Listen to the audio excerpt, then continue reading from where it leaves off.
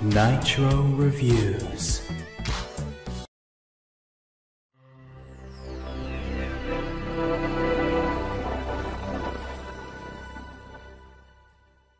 It's amazing how far entertainment has gone since the advent of the internet.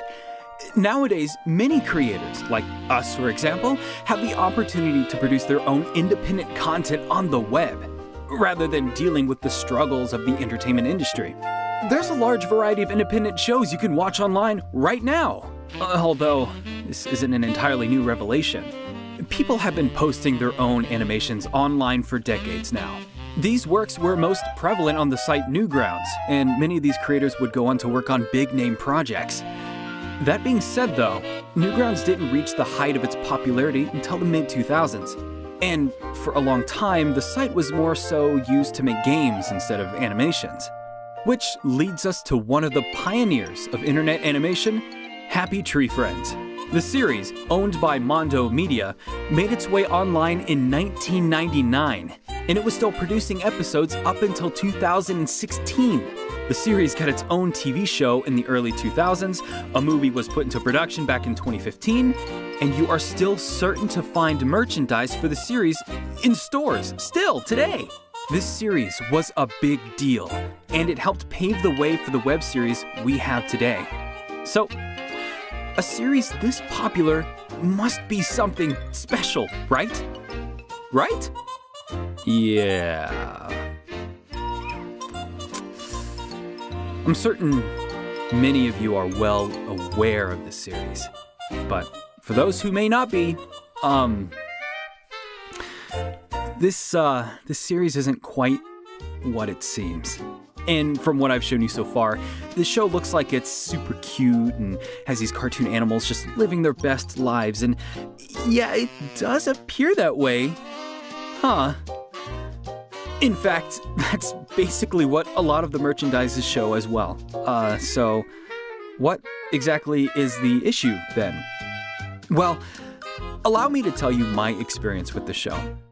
Back when I was about 4 or 5 years old, I was living with my grandparents. And one day my Aunt Brandy called me to her room. She told me she wanted to show me a cartoon, much like the ones she loved on Nick Jr. So she pulled up this series called Happy Tree Friends on her computer, and I was actually really into it just from the intro alone. And the episode in particular is called This Is Your Knife. The episode begins with 4 cute little critters on a camping trip, and they sit by the fire and roast some marshmallows, but one of these critters isn't like the others, and not just in his attire, but he also isn't quite right. The crackling of the fire started to set something off in him. Now, as a young child, I wasn't aware of, nor could I understand, the concept of post-traumatic stress disorder. So when I watched this, I had no idea what was happening, nor was I even prepared for the absolute onslaught of blood and gore that followed. I just watched in horror as my aunt laughed at my reaction.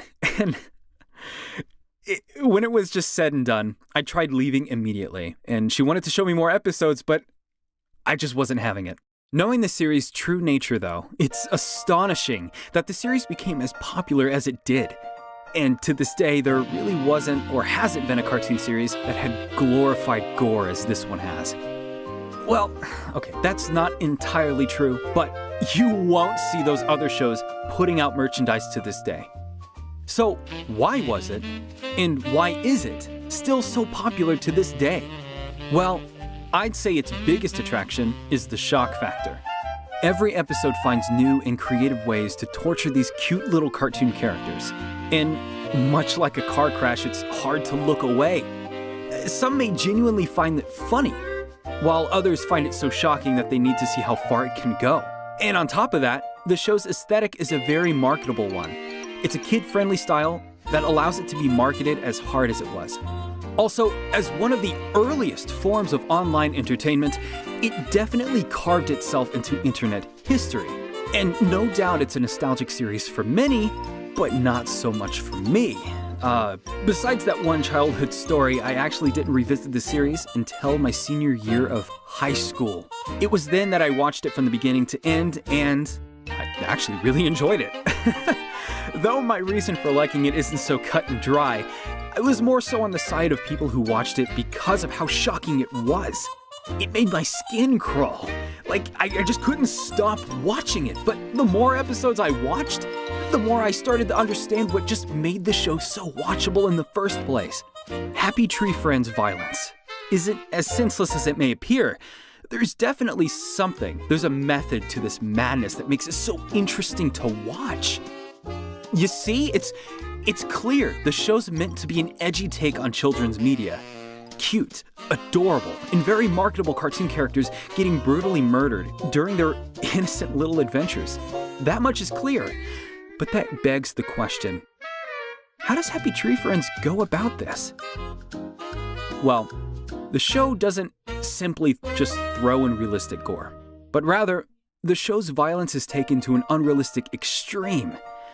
Instead of adding realism to the show, it simply applies gore to its cartoon physics. The exaggerated nature of the show's brutality makes it such an interesting experience. This expertise in the show's execution is, without a doubt, what carried it, which is proven by the show's final season, so far. See, the thing with Happy Tree Friends is it's not a very consistent show. It has a long history of hiatuses and cancellations. In response to one such hiatus, Mondo Media released a collection of 5 episodes back in 2016 called Happy Tree Friends Still Alive. These episodes were put on sale rather than being released for free, and presumably the money from sales would be used to help finance future episodes. But while sales for the episodes were okay, they weren't anywhere near Mondo Media's expectations, and that's when the series had been stuck in limbo. The only thing we know of is the movie that's in production. But as the years go on, even that seems to have fallen into limbo, with no news of its production since 2017. With all of that being said, the last season wasn't really good. The new episodes clearly lack something the older episodes had, and it's the pure creativity the older episodes had. The first episode of the new season is just a rehash of an older episode, and through it you can easily see what made the older episodes so watchable. All of this to say, I really like the series. And this is coming from someone who really isn't a fan of gory works. The series just has so much more going for it that I can't help but binge through episodes every time I see it. And if any of this interests you, then I would definitely recommend checking it out. But if you get squeamish around gore, then I wouldn't advise you see it. And I think that's going to do it for this review.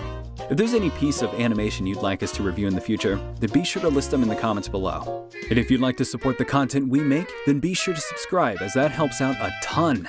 And thank you for watching. We hope to see you in the next review.